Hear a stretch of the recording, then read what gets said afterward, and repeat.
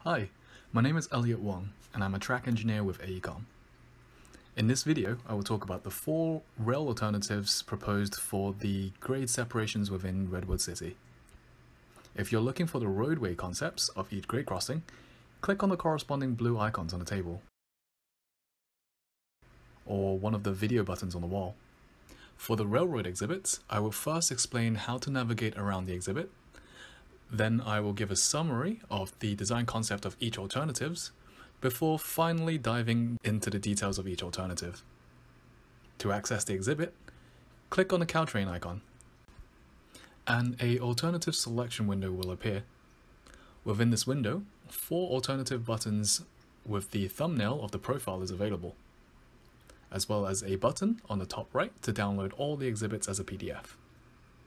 Clicking on Alternative 1 button will take you into the plan and profile exhibits of Alternative 1. You can zoom in and out within this exhibit using your mouse wheel or using 2 fingers on the touchscreen, push in and pull apart. When zoomed in, use your mouse or finger to drag to view different parts of the exhibit. When you're done with viewing an exhibit, click on the cross on the top right to get back to the alternative selection window. There is a PDF button on the top right. Clicking on this would open up a separate tab on your browser with the exhibits as PDFs of which you can download and save. On the top right, there is a download and save button. Clicking on this would allow you to save this PDF to your local drive. There are 2 types of exhibits within this PDF packet. There is the plan and profile, which are also within the virtual community room, showing the vertical and horizontal alignment of the labeled alternative. Second, there is also the enlarged plans. These are identical to the plans within the plan and profile, but has a larger scaling for a clearer and more comfortable viewing of the horizontal alignment. When you're done with all the rail exhibits, hit the blue cross button on the top right to return back to the main room, and do continue to browse other information as well as submit your questions and comments for this project. Let's look at the 4 alternatives. The major differences of each alternative lies within the vertical alignment, how much and when the railroad is raised. The horizontal alignment differs between each alternative and are variations to allow for the raising of the track to happen. Using this thumbnail as a summary, where the dashed line is the existing railroad, and the solid line is the future proposed railroad with exaggerations. In Alternative 1, it is proposed that the rail be raised on all current grade crossings, achieving full grade separations on all 6 streets from Whipple Avenue, and then returning to grade just before Highway 84. In Alternative 2, all current grade crossings will eventually be grade separated, but this will be done in 2 phases. In Phase 1, Whipple Avenue, Brewster Avenue, and Broadway will be grade separated, with the current Jefferson Avenue rail bridge most likely demolished and rebuilt. In Phase 2, the remaining Maple Street, Main Street, and Chestnut Street will be grade separated, and the rails tying back in to existing before Highway 84. Similar to Alternative 2, Alternative 3 is split into Phase 1 and Phase 2. Phase 1 will have Whipple, Brewster, and Broadway grade separated, with the rails tying back into existing just before Jefferson Bridge. This means that little to no modifications is required within the existing rail bridge at Phase 1. The rail bridge is then modified along with the grade separations of Maple, Main, and Chestnut during Phase 2. Alternative 4 would only have Whipple Avenue grade separated, whilst all the other grade crossings either closed or remaining as is. Taking a look at Alternative 1 in detail, in the plan and profile exhibit, to the left is north and to the right is south. We have the existing track shown as the dashed green, and the proposed track is shown as a solid blue. The plan is aligned to the profile below, meaning that the position of each features matches both in the plan and the profile. It should be noted that the profile is showing a 30x exaggeration vertically. Moving north to south, we begin to raise the rails at Washington Street, maintaining on its current alignment horizontally. At D Street, we begin to transition out of the existing alignment towards the west, whilst maintaining the 0.6% incline slope. We reach a full 24-foot elevation from the existing conditions and a 13-foot horizontal shift from existing to the west at Whipple Avenue, and then begin a 0.3% grade decline. We continued the horizontal shift to a total of 23.5 feet from the existing alignment all the way to Jefferson. At around Hopkins Avenue, we begin a roughly 750-foot transition from the 2 tracks to 4 tracks, as denoted on the exhibit in cyan. These 4 tracks then enter Redwood City Station, denoted as orange. The 4 tracks would serve 2 elevated platforms, northbound and southbound. The track and platform are sufficiently elevated to provide the full clearance for the road, so Brewster and Broadway remain similar to existing conditions. Passing the station, maintaining the 0.3% slope, we transition back into 2 tracks. Between Jefferson and Pine Street, we maintain a 12-foot westward offset from the existing tracks instead of the previous 23.5 foot, and the slope continues at the 0.3% until after Main Street, at which point we begin the 1% decline to dip back down and tie into the existing tracks before we reach Highway 84. The horizontal alignment also begins to tie back to existing at Beach Street.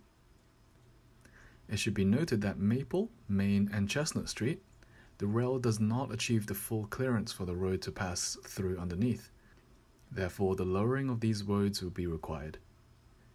Please review the corresponding roadway exhibits as well as the videos back in the main room. Going back to the alternative selection window by clicking on the cross here on the top right, we can access alternative 2. Like with alternative 1, the left is north and the right is south. The existing track is shown in dashed green, but unlike alternative 1, we have 2 proposed tracks. Phase 1 is shown in solid blue, and Phase 2 is shown in solid red. In Phase 1, we transition to the 23.5-foot westward offset much earlier, just south of Howard Avenue in San Carlos, and begin the 0.6 incline slope again at Washington Street. We reached a full 24-foot elevation and 23.5-foot offset from the existing conditions at Whipple Avenue, and begin a vertical curve and transition back down in a 0.8% grade decline. In alternative 2, we begin to transition from 2 to 4 tracks in line with Standish Street into the Redwood City Station, denoted as orange again. Due to the steeper decline, Broadway will be lowered to reach the necessary vertical clearance for the road. Passing the station and maintaining the 0.8% slope, we transition back into 2 tracks and tie into the existing horizontal alignment just after Jefferson. The Jefferson Rail Bridge will need to be rebuilt to meet the new top of rail elevations. We then transition back into the existing vertical alignment, and this will conclude Phase 1. For Phase 2, there is no horizontal alignment shift. We raise the rail on the shift made previously in Phase 1, as well as the existing alignment.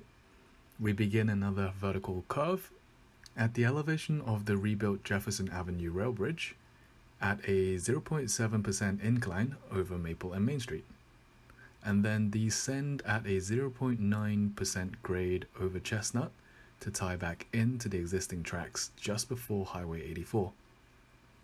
The vertical clearance required by the road cannot be achieved by the raising of the rails, so the 3 roads will need to be lowered.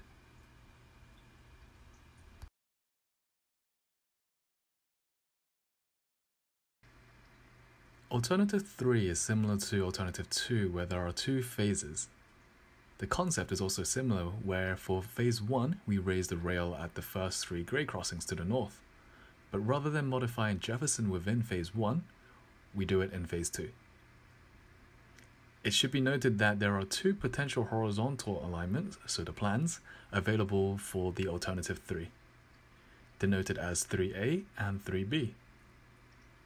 These can be found as enlarged plans within the PDF downloads in the virtual community room.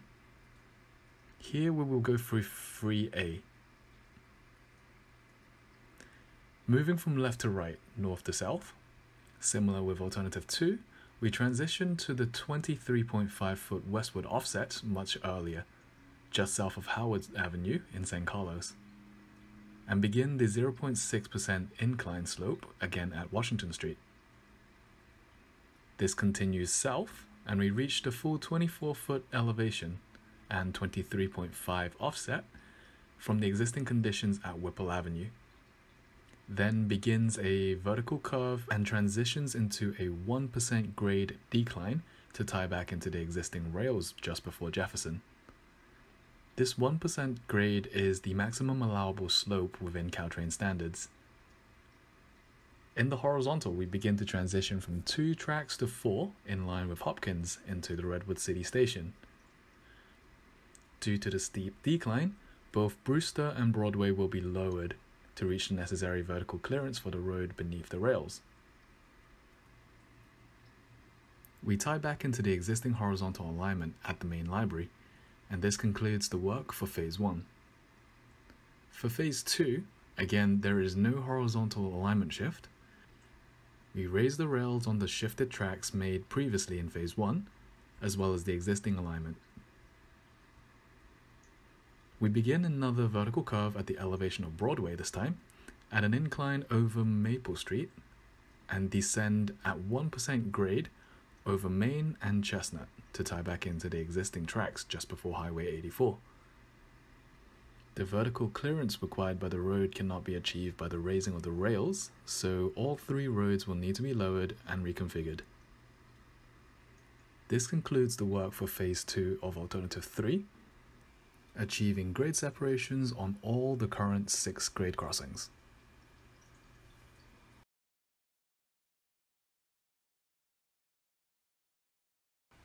Lastly, we have Alternative 4. Alternative 4 is the alternative that just grade separates Whipple Avenue.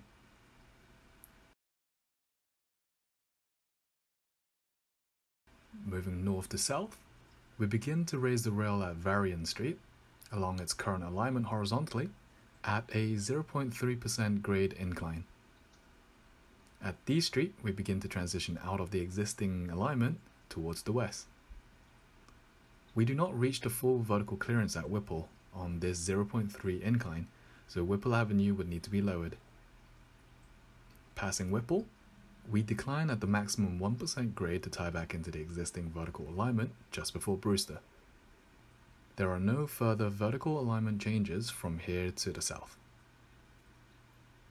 Although we're not grade separating the other grade crossings, we still need to accommodate the intended 4-track station.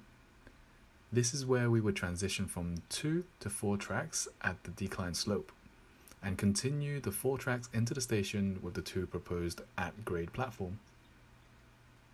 South of the station, we transition back into the 2 tracks and tie back into the existing horizontal alignment just past the main library.